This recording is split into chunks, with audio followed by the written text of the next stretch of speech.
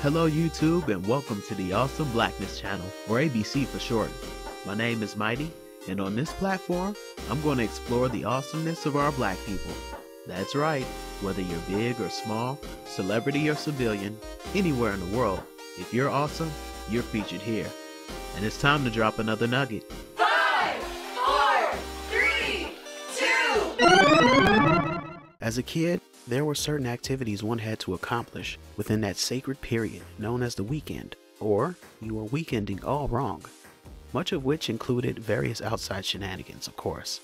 However, there was also some mandatory TV time you had to get in, whether that was the morning cartoons with a big bowl of your favorite cereal, which for me was Captain Crunch.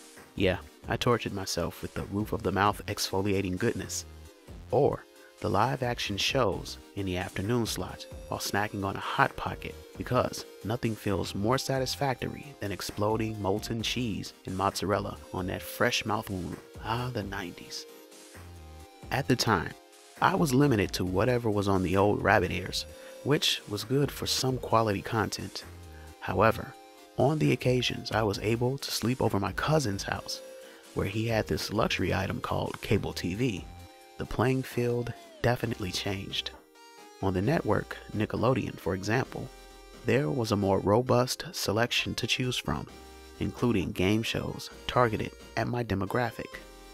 And while there were programs like Guts, Legends of the Hidden Temple, Double Dare, and Wild and Crazy Kids, to name a few, for me, there was no other show I wanted to be on more than Nick Arcade, where, most importantly, you could try out the latest video games before they dropped.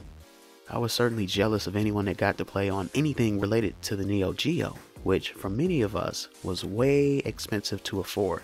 Funny how times have changed. In one specific episode, they had Super Ghouls and Ghosts for the Super Nintendo Entertainment System in one of their game cabinets. After seeing this, I begged my father to get it for me when it came out. I remember we went to Toys R Us in Chicago, and he dropped the cash for it. I held it in my hands, no bag, the entire train ride back home. Best Christmas gift ever. Never beat the game, but still. And while there may have been predecessors like Starcade and Video Power, nothing came close to the ace that Nick Arcade had, which was the infamous Video Zone, where you could literally be in the game. I wanted to play that part the most because I thought it was really real. And although I'd since discovered that it was simply kids running around a blue-screened soundstage while watching their progression on a monitor, side note, my local library essentially has the same setup in the kids section that my middle daughter was really into. It was refreshing to know that they weren't merely acting on stage.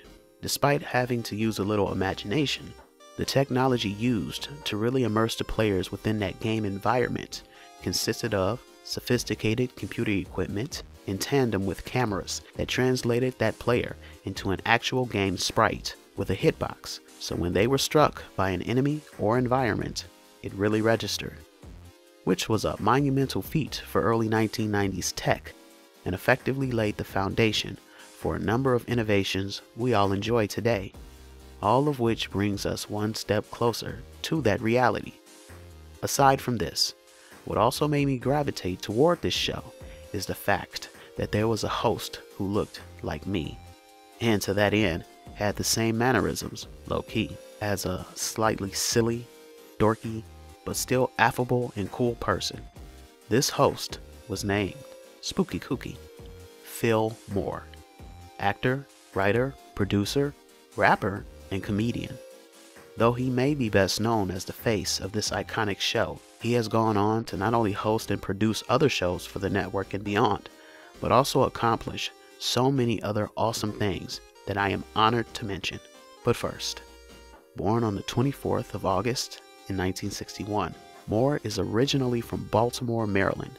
He eventually made his way down to Daytona Beach, Florida, to attend the Embry-Riddle Aeronautical University, then to Orlando, Florida, where, around 1986, he worked as a computer technician before eventually quitting to pursue a career in entertainment. As a means of honing his craft, he would also become a graduate of Lisa Malley's Professional Image, Modeling, and Acting School in Winter Park, Florida.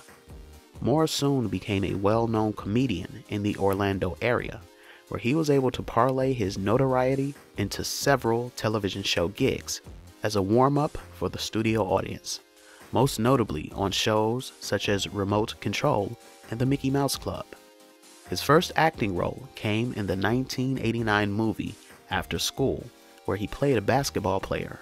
However, his more notable credit was in the John Singleton-directed movie Rosewood, as a character that was pivotal to the main plot. It's amazing what you pick up when looking at something with older eyes, as I hadn't seen this movie in a long while. And the most recognizable people I noticed at the time were Ving Rhames, Don Cheadle, Elise Neal, and Esther Rolle. Watching this for the purposes of this video not only revealed Moore, whose character again helped drive the main narrative, but also Ken Sagoes, aka Kincaid, from Nightmare on Elm Street 3 and 4. He played Big Baby, and Big Baby gonna shoot, my favorite line from the movie. Also around that time, he went on to host 2 game shows for the Nickelodeon cable network. Previously mentioned Nick Arcade from 1991 to 1993, as well as a hidden camera show called You're On from 1998 to 1999. He has guest starred on Malcolm and Eddie and All That, and was later a semi-regular panelist on Nickelodeon's Figure It Out from 1997 to 1999. In 2002, he received a Distinguished Emmy Award for Best Host Interviewer, as well as the 2002 Videographer's Creativity Award for hosting Aqua Kids from 2000 to 2001. In 2000, Moore relocated to Hollywood, California to further his career as an actor, but found writing to be his true gift. He is the writer for the Style Network's longest-running series, How Do I Look? He has also written for a number of shows from the E! Network to Animal Planet. In 2015, he, along with the creators of Nick Arcade, one of whom is also Awesome Blackness, were instrumental in the revival of the game show. A Kickstarter was made to that end, but I don't believe they reached their goal, and so the plans have been shelved for the time being. These days, he focuses on making public appearances. However, he's still working in TV, producer of the series Chasing the Crown, Dreamer to Streamers, and at his alma mater for the series Tuned In. As much as he is a public figure, his private life seems to be that, as his IMDb shows that he has a wife and 2 kids. But not much can be found about his mate, and at least one of his children. I did see that his son, who I legit thought was his brother, is on social media and seems to be following in his old man's footsteps. So what makes him awesome is apparent. Moore was an essential part of the 90s, through and through. More than that, he was the first black guy in media that I could recall being more closely related to. So for me, personally seeing someone in a position like that was monumental. And apparently, I'm not the only one. Notwithstanding the love he probably receives in his public outings, he also continues to receive tweets from people around the world who have been positively affected by him in some manner. Okay, so thanks for watching, and thanks for sticking with this series that was supposed to last 10 months at the most, but turned into a cluster of subject changes, format changes, and life changes, all of which, in my opinion, turned out for the better. That experimental side project I'm doing seems to be going well enough to warrant another, so check back for that soon. However, we're going back to highlighting real-life awesome blackness, and this video was the best bridge back into that realm. I'm going to get to work on the next video, so keep it locked. In the meantime, if you like what you've seen, you keep the love coming the best way you know how, by liking and sharing. Get more people to like, share, subscribe, and click that notification bell so you know when I drop another nugget. And until then, stay awesome.